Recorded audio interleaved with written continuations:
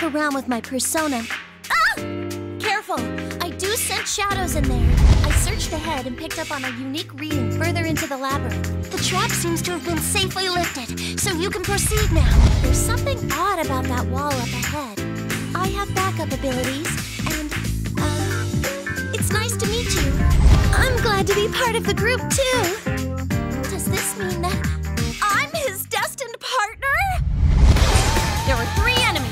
We get to move first. Lucia, protect everyone! I feel like there's nothing we can't overcome.